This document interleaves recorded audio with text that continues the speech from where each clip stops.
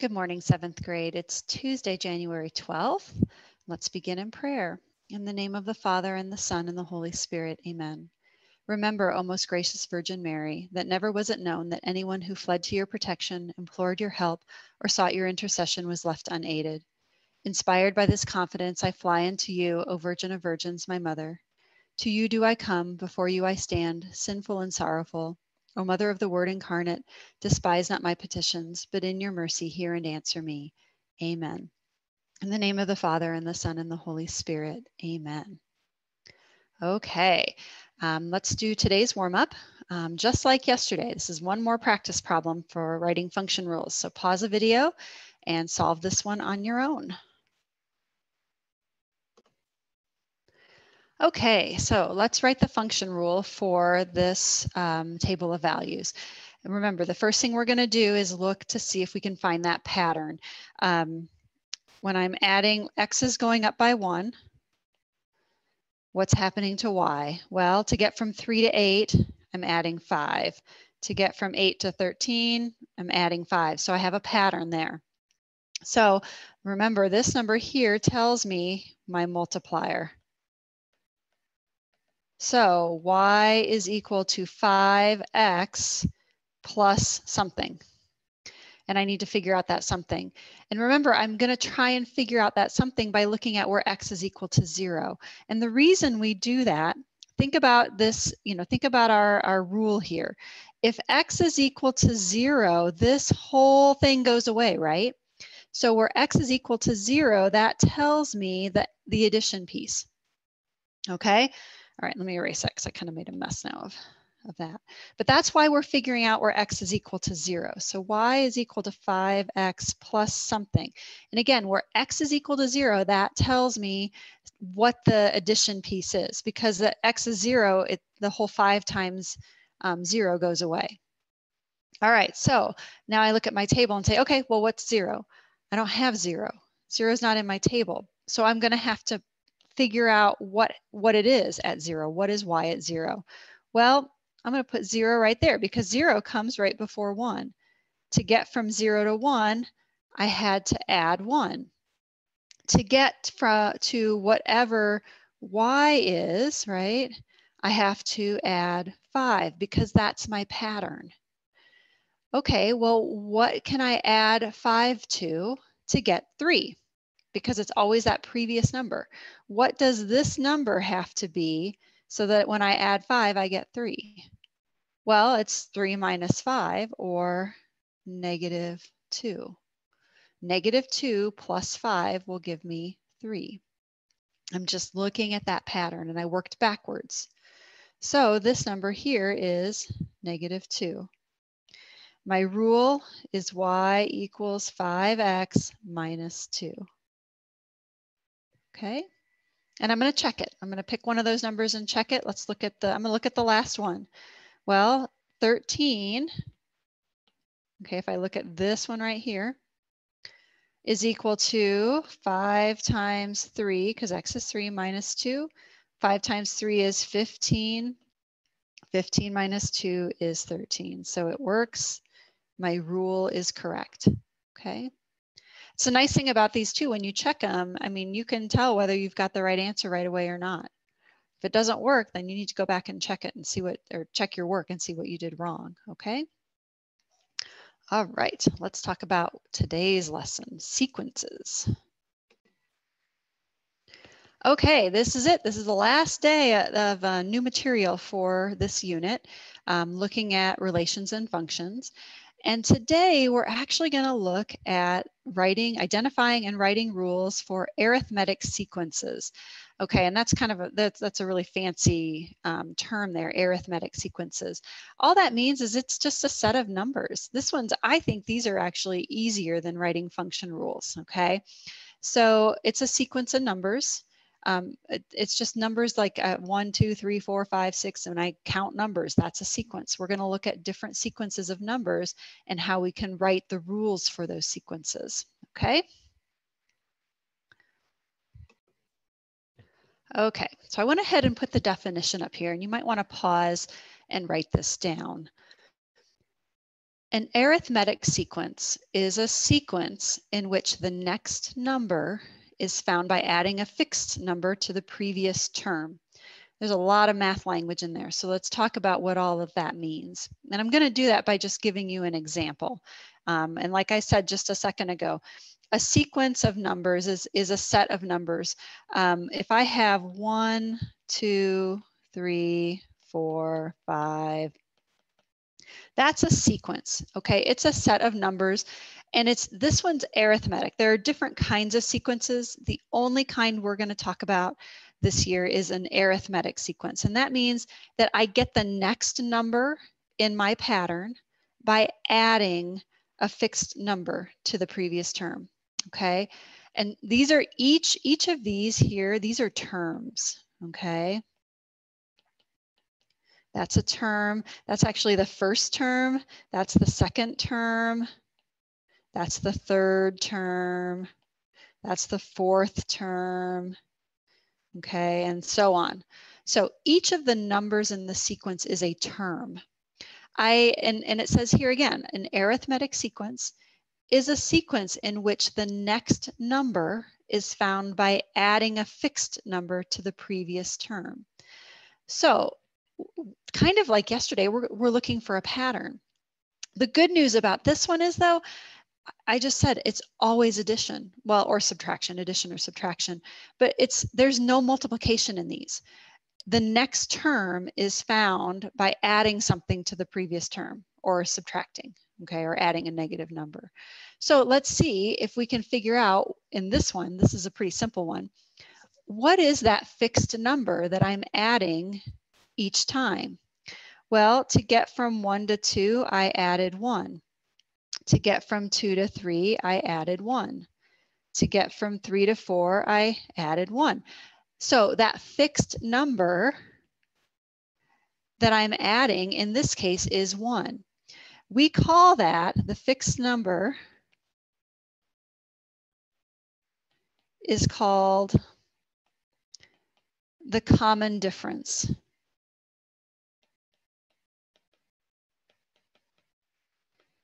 Which is, we call it D. And in this particular sequence, D is 1, because that's what I'm adding each time to get the next term, okay?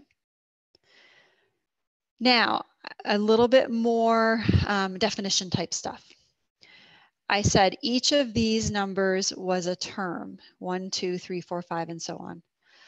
We like to have a special way of identifying those terms, okay?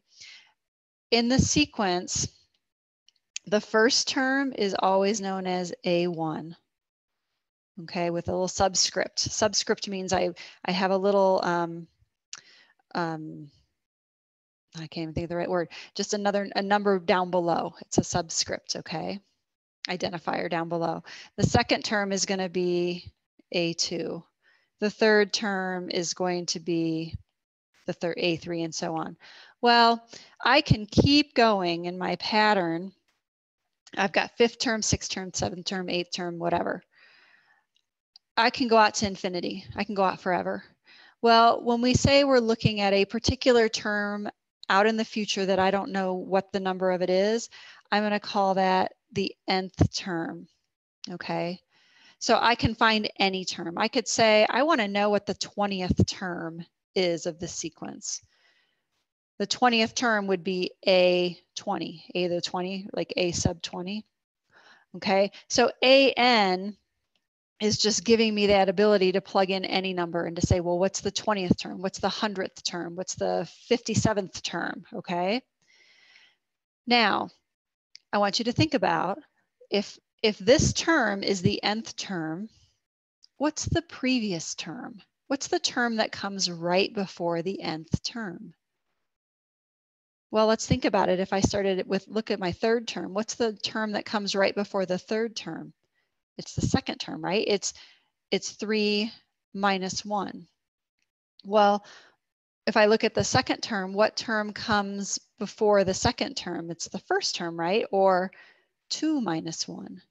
So the term that comes right before the nth term is going to be n minus 1. Okay. Now, I'm pointing that out because sometimes we want to be able to say, if I know a term, I can figure out what the next term is. So that means that the next term I can figure out if I know the previous term. Okay. I know lots of very abstract thinking here. Let's recap. My sequence is always found. It's an arithmetic sequence because I'm adding something to the previous term, okay? And we call that fixed number that we're adding the common difference, and we call it D, okay? That's the most important thing right now. Let's look at another example.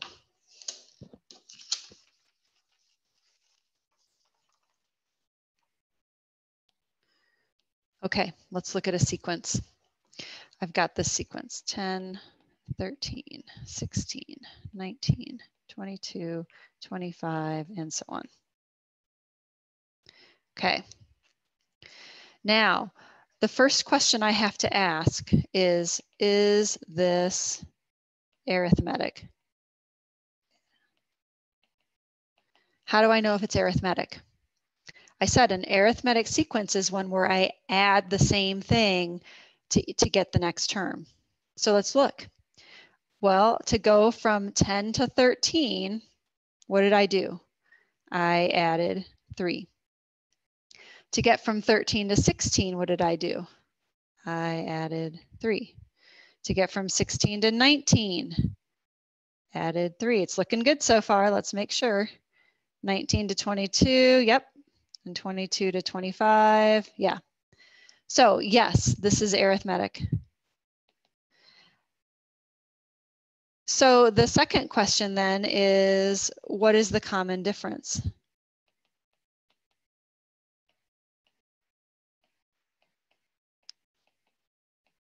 What is it that I added to the next term, to the previous term to get the next term?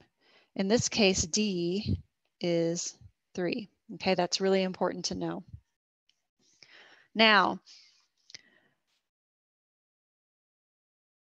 we talked about, or I mentioned that these are my terms. So this is my first term. This is my second term. This is my third term, and so on, right? There are 2 different kinds of formulas that we can use to define a sequence. There's a recursive formula. Whoops. Okay. A recursive formula tells us how to get the next term in a sequence. Okay, which is useful if you know the previous term. So if I want to find any term, let's say I want to find a to n, I want to find the nth term. In this particular sequence, I can get that if I know the previous term, right, which is n minus 1. And what do I have to add to that term? The common difference. That's the recursive formula. That's right there. Okay. But that's not super useful unless I know the previous term. For example, in this sequence here, I know 1, 2, 3, 4, 5. I know that 6 terms because this is the 6th term, right? So using this formula here, I can only find the 7th term. All it's telling me is that I just add 3 to get the next term. But what if I want to know like the 80th term? Well, if I don't know, I have to count them all out if I want to use this formula, and that's going to take a lot of time. So we don't use the recursive formula as much. Unless, like I said, you know the previous term. That's the only reason you use the recursive formula. What we want to use is called the explicit formula. I'm going to erase this.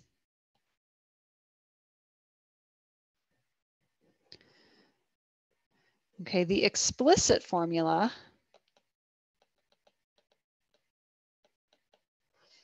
allows us, boy, I can't write today, to find any term in the sequence.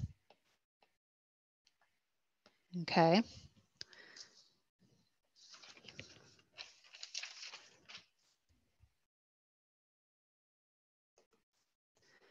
So let's talk about, I'm gonna show you how we get the explicit formula, and then you just have to know the explicit formula, and it's not hard.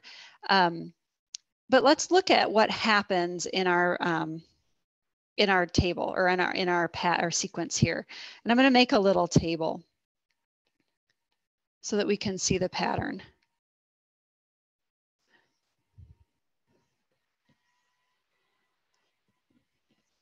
So the first term,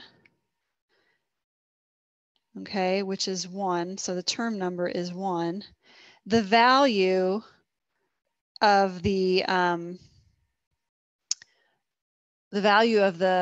term in this case is 10, okay?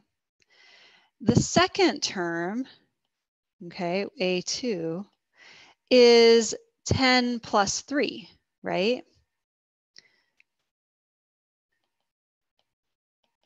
Which is A1 plus 3. The third term, okay, where n is equal to 3, is the previous term plus another 3, right, or plus 3. So it's going to be A2, which was 13, or A1, which was 10, right, plus 3 plus 3. So it's this plus another 3. So we just keep adding a 3, right? So the pattern here, I know this is a little tricky, is think about, this is my n, right? How many 3s did I add though? I added 2 of them. This is n minus 1. So to find the nth term, okay,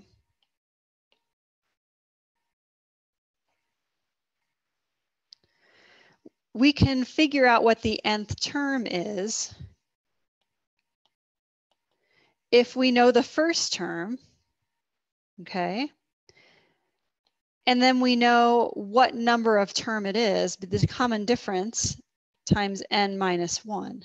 Because every time to get the next term, we're adding d again, okay? Which is the same as multiplying it times n minus 1. This is the explicit formula. This is what the formula that I use to find any value of the sequence, okay? I know this is a little tricky. You don't have to know how I got that formula. I tried to show it to you there just so you had an idea of how we got it. We got it by looking at the pattern, and that the first term, we just start with the first term. We have the first term, and to get the next term, we add 3. Well, the second term, we're adding just 3. So we're adding 3 times n minus 1, 3 times 1. And we're adding 3 each time. So I can figure out any term if I know the formula. So we can write the formula as long as we know the first term and as long as we know the common difference. For this sequence that we just did, to find the nth term, the first term is 10, right? That's this right here. Plus the common difference. The common difference is what we add each time, times n minus 1. So I could say, well, what's the value of the 80th term of the sequence? So this is my sequence again, remember 10, 13, 16, 19, 22, 25. What if I want to know the 80th term in that sequence? Well, one way is you could write out all 80 terms, right? And just keep adding 3 each time. Or you could use this formula, the explicit formula, and say, okay, well, the 80th term, okay, is equal to 10 plus 3 times 80 minus 1. 80 minus 1 is 79. So A80 is equal to 10 plus 3 times 79, which I'm going to have to do that off on the side. 27, yep, 237. So A80 is equal to 10 plus 237, which is 247. So if I counted out that sequence to the 80th term, the value of that term would be 247. Okay? All right. So let's do a couple of examples. I'm going to give you a sequence. Let's do the sequence here. 8, 15, 22, 29, and so on. I want to know, is it arithmetic? And if yes, then I want you to write the formula, write the explicit formula. And I want you to find the 20th term. Okay, that's what we're going to do. And this is just like your homework. This is exactly what you'll be doing on your homework. So first question was, is it arithmetic? Well, how do I figure that out? I have to look and see if there's a common difference. Am I adding the same thing each time? Okay, to get from 8 to 15, I had to add 7. To get from 15 to 22, I add 7. To get from 22 to 29, I add 7. Okay, it's arithmetic because I have a common difference, right? I'm adding the same thing every time. So the answer to the first question is yes. Second question, write the explicit formula. Okay, well, we know that that formula is AN is equal to A1 plus D times N minus 1. And this is a formula you're just going to have to memorize. Okay, to get the nth term, I need to know the first term plus the common difference times N minus 1. If you remember this formula, it's really easy because all the information is right there in my sequence, right? The nth term is the first term, A1 is the first term, plus the common difference times N minus 1. That's the explicit formula right there. Okay. And then the last thing I asked was find the 20th term. Okay, well, I know my formula, so let's find the 20th term. A20 is equal to 8 plus 7 times 20 minus 1. A20 is equal to 8 plus 7 times 19. 19 times 7 is 13, right? 133, 63, yes. So the 20th term is 8 plus 133, which is 141. And that's it. Okay. Let's do a couple more. Let's do this sequence. 5, 3, 1, negative, whoops, not negative 7. There we go, negative 1. Okay, same thing. I want to know, is it arithmetic? Write the explicit formula and find the 20th term. So let's see if it's arithmetic. What do I do to get from 5 to 3? I had to subtract 2. To get from 3 to 1, subtract 2. To get from 1 to negative 1, subtract 2. Yes, this is arithmetic. Now I'm subtracting instead of adding, but that's okay. Okay, as long as it's addition or subtraction. Remember, subtraction is the same as adding the opposite, so it's still arithmetic. So this is arithmetic, so yes, arithmetic. So now let's write the explicit formula. AN is equal to A1 plus D times N minus 1. I write that down every time because if I write the formula, like the generic formula every time, it helps me to memorize it. And then I plug in what I know. Well, I don't know the nth term. an is equal to a1, first term, plus d, which is -2 times n minus 1. Now, you can write it that way, or you could write it as an equals 5 minus 2 times n minus 1. These are the same, and it's whichever you prefer. If you would rather write it as adding a negative versus subtracting, that's fine. Okay, so that's the explicit formula. And then I wanted to find the 20th term. So a20 is 5 minus 2 times 20 minus 1. A20 is 5 minus 2 times 19. A20 is 5 minus 2 times 19 is 38. So A20 is 5 minus 38 is a -33. Which makes sense because remember, if I look at my sequence, the number is getting smaller, right? Or more negative. So by the time I get to the 20th term, being at about -33 sounds about right. Okay. It's always good to kind of think if your answer makes sense. One other thing I want to point out before we do one more example is this right here. I see a lot of students want to subtract 5 minus 2. And you can't do that. We've talked about this before. Remember order of operations. When you're simplifying, you have to do the multiplication and division before the addition and subtraction. Okay, you cannot subtract the 5 minus 2. Same thing here. I'll see students want to do it right here too. You can't do that. You need to make sure that you do the parentheses first. Okay, 20 minus 1 is 19, and then you do the multiplication next, then you can subtract, okay? So be careful with your order of operations in these. All right, let's do one more example. Let's do 1, 3, 6, 10, 15, etc. Okay, so first question, is it arithmetic? So to get from 1 to 3, I added 2. To get from 3 to 6, oh, I added 3, added 4, added 5. Okay, is this one arithmetic? No.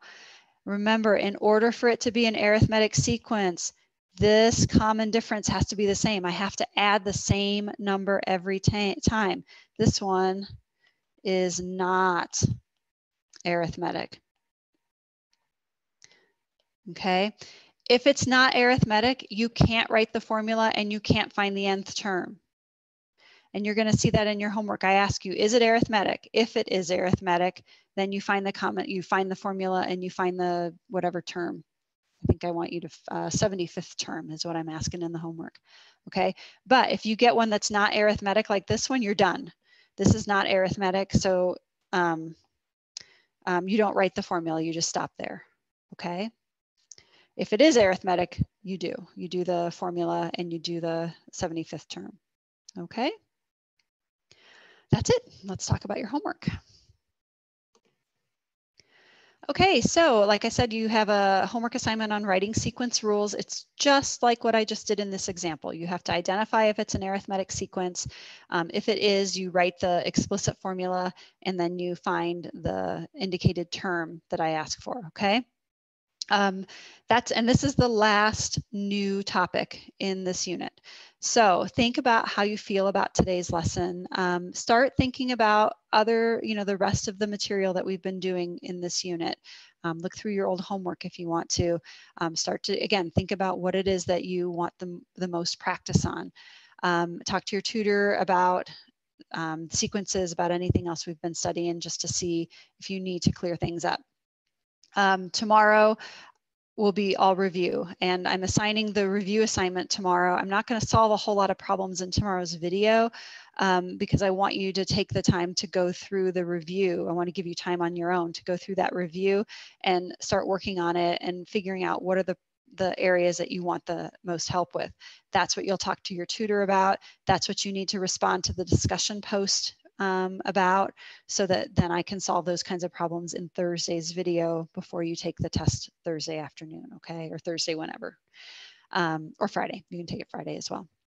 Okay, so I will see you back here tomorrow. We'll talk a little bit about kind of the whole unit that we've been studying and what you need to do to get ready for the test, and do a little bit of review and go from there. Okay, have a great afternoon, and let's close in prayer. In the name of the Father, and the Son, and the Holy Spirit, amen. Glory be to the Father, and to the Son, and to the Holy Spirit, as it was in the beginning, is now, and ever shall be, world without end. Amen. In the name of the Father, and the Son, and the Holy Spirit, amen.